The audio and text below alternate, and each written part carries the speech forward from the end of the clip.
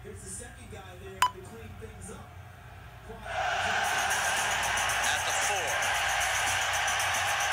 Going to a left return, and he's down at the 16. Of all the games we played in, I don't know that I was ever as fired up as I was in the Miami game. Now Cleveland Gary into the heart of that Notre Dame defense where Wes Pritchett brings him down. Well, about, I don't know, 6 or 7 plays into the game, I remember I got hit. I was on the ground, I twisted, and I heard my hand pop. I looked down at it, and I knew it was broken. Play goes by, we had a TV timeout. I ran over to the sideline, and I started screaming the trainer's name, Jim Russ. I kept saying, come over here, take my fingers together. I broke my hand. He said, what? I kept looking at Alvarez. Alvarez looked at me, you broke your hand. I said, tell me about the defense. He take my fingers together, I ran back out and played. Now it is 3rd and inches. There was nothing that was going to happen that was going to keep me from playing in that game. Gary, and he is stopped. Leading the defense with Pritchett.